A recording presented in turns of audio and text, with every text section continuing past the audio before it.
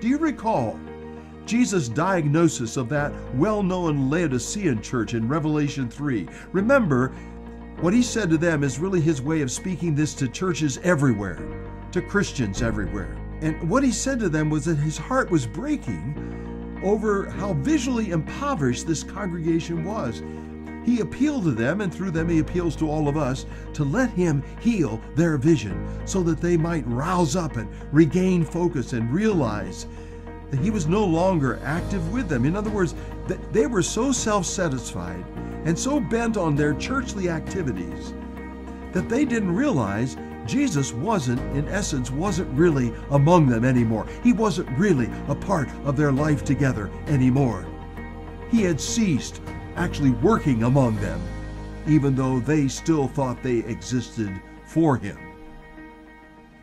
And he put it to them like this. And these are words from Revelation 3. He said to them, "You are poor and blind and naked. So here's my advice. Buy from me some healing lotion to put on your eyes. Then you'll be able to see. If anyone who opens the door, I will come in